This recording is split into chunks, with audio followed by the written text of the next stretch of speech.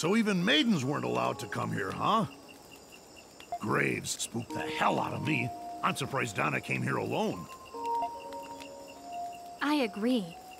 For someone who seems so reserved, Donna, you often take rather bold courses of action. So you're saying she's reckless? Hummel! It's okay. Olga used to say that about me too. But I wasn't always like this. Really? Yes. When I still lived with my family. When my mother was still alive.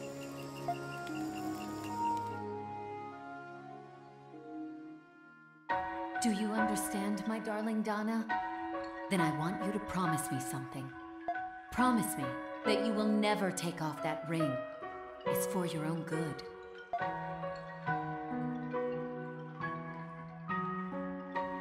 Ever since I was a little girl, I've had the power to see visions of the future. But not every future I saw was a happy one. To be honest, I wish I'd never seen most of the visions that have come to me. Many of them are scenes of pain and suffering. When I was still little, I became withdrawn and depressed from all that I had seen.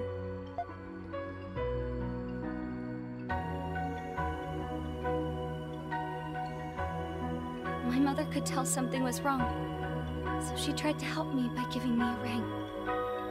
This ring blocked my connection to Essence, which sealed my power to see visions. Listen carefully, Donna. The world is a happy place, but sometimes it brings hardship for what feels like no reason. Most people don't want to accept the bad things, so they look away and pretend they can't see them. They do that because their hearts are delicate, and that's not always a bad thing. But you're such a caring child that I know how hard it will be for you to look away. This ring will help you live your life like everyone else. No matter where you go, make sure you always wear it. After I received that ring, I was finally able to have a normal childhood, just like the other kids. I never felt safer than I did surrounded by my parents' warm, unshakable love. Then one day,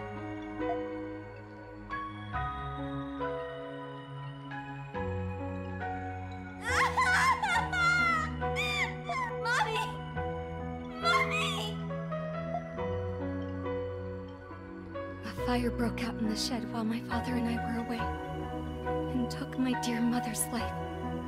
Had I not sealed my powers, I would have foreseen the accident. I would have heard my mother's voice crying for help.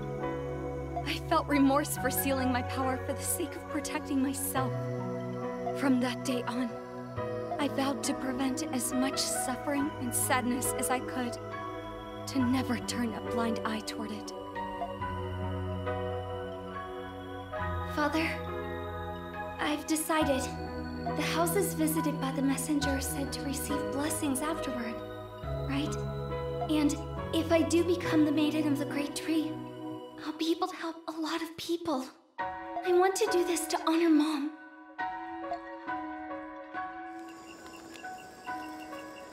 How awful, Donna. Since then, I've always felt like I would fade away if I didn't prevent enough suffering. I would get so scared that I would just act without thinking sometimes. And then, I'd just cause more problems for Olga. Donna. That's heavy. I don't know what to say, really. It's all in the past now. Anyway, sometime tomorrow we'll be searching the tomb. We should all get some rest.